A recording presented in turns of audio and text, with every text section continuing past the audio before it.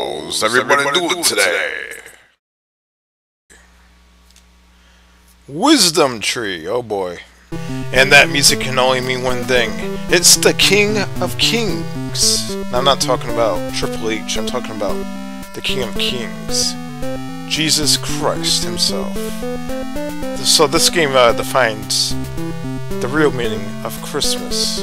So as you can see here, this is actually the first of 3 games that you can actually play in the King of Kings. I think that's a camel. It might be a donkey. I don't know what the hell that thing is.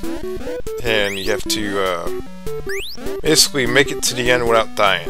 And in order to increase your life bar, you have to actually answer trivia questions that were taken straight out of the Bible. Of course, if you're an atheist, this portion of the game may offend you because you might not know the answer to the question.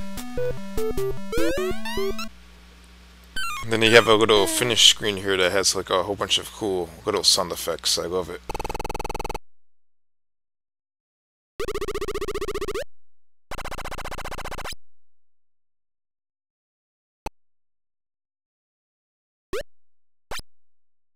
Now this is a donkey here. I love the music in the game, it's pretty awesome. However, this game is way too difficult, and I'm pretty sure an average gamer will have a very difficult time trying to play this, as you can see here.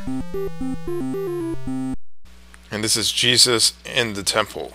So this is another platformer that you can play on this cartridge. There's a good possibility that you might have to go to confession after playing this portion of the game, because the developers designed this level to literally screw you over, as you can see here. So you better be very prepared to say many Hail Marys after playing this level.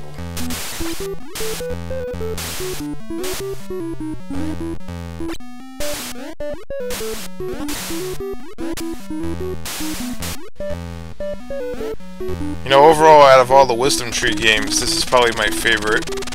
I actually owned this game a long time ago when I was a kid, and I still own the game today.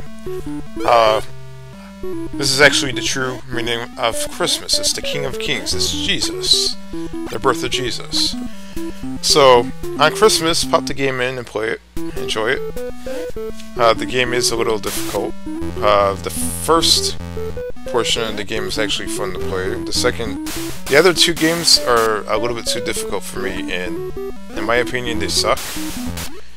But the first one is a lot more playable than the other 2.